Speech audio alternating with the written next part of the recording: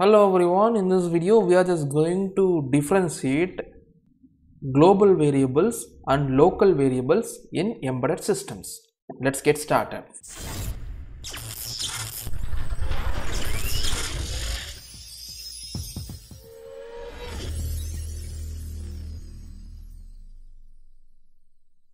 So in this program I am just going to declare and define one more function. Let's take it to be function 1 without parameters and without return type, and here I am just going to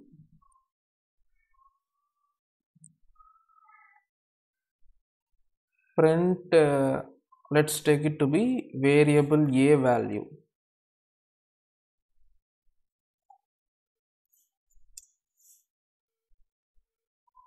And here I am just declaring int of a.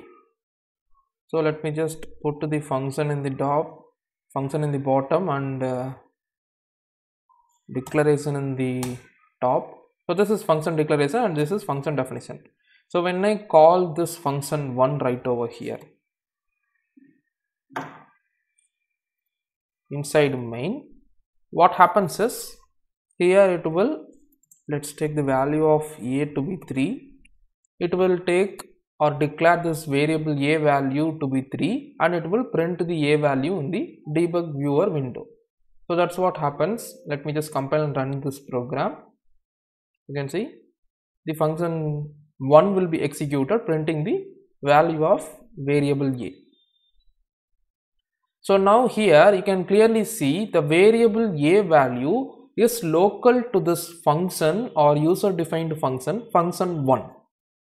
So when I try to do the same thing, that is printing operation of variable a in main function also below this function call, you can clearly see it is throwing me an error, that is use of undeclared identifier a. So that is because this variable a is a local variable to user defined function 1. So when I put down this variable a right over here in main, it will be taken as a local variable for this main function and it will throw an error right over here in my function 1. So to avoid this, or for using this variable both in main function and also in function 1 or in any of the user defined functions in my whole program, I can directly declare and define this variable outside of main in the top of the program below the header files. So this means this variable is a global variable applicable for the whole program or for this whole main.c file. So now you can use the variable a in this main function as well as in function 1 and also in various other functions that you are going to write in this main.c file. So now when I compile this and when I run this, it will be printing the value of a equal to 3 2 times. So the output is as expected. So this is how global variables are declared, and once you declare a global variable, you can clearly see the instruction cycle. Let me just show you where this value will be stored in RAM. In memory tab, I am just going to the first position of global RAM. You can see here I am having the value to be 3, which is the global variable.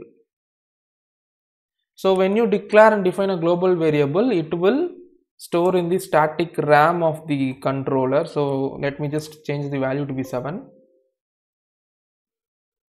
Now you can see the value 7 has been stored in the first byte of RAM, which is consumed by this particular 16-bit variable of type int named a. So when you do it locally, this will not happen. It will not consume memory. Instead, these registers will handle the instructions one by one and all the process will be done, that we have already discussed how it will function for basic arithmetic and logical operations. So this is how local and global variables are declared and defined inside the processor. And when I declare it locally, here also let me just declare it locally. So this int a is meant for this function and this int a is meant for this function. Now when I run this program, you can see the RAM consumption is not done for this particular variable since it is local variable. And in the instruction set, you can see the R4 is used for storing this value 7 right over here. And when I run, and again the R4 is used for storing the value 7 in this function 1 also. So when the variable is declared as a local variable, the registers will be handling the data, and if the variable is declared in global space, RAM will be consumed for a particular memory. So I hope you understood the difference between local variable and global variable in embedded systems, that is in ARM Cortex-M processor. See you in the next video. Thanks for watching.